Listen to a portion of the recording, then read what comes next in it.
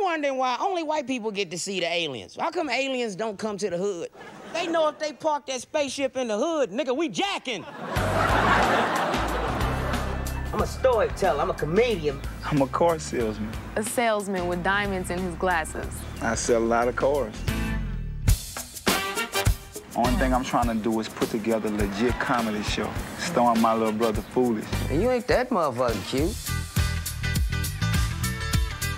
Blow on his mouth. You don't want no CPR. Don't you blow up his ass? Why don't you just get down there and beat on his chest?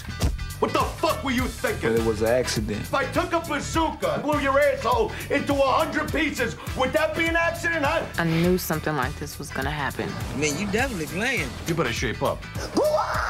You'll be carrying the emotional energy of the movie. Y'all want me to wear a dress? So what do you think? Kiss my black ass. Dennis Rodman wouldn't even wear this shit.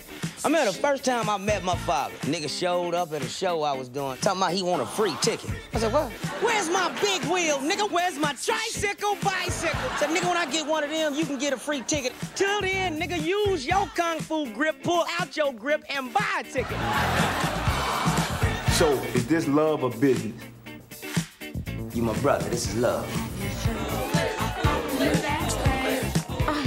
You're a genius. You look just like you do on stage. Big fun to be had by everyone.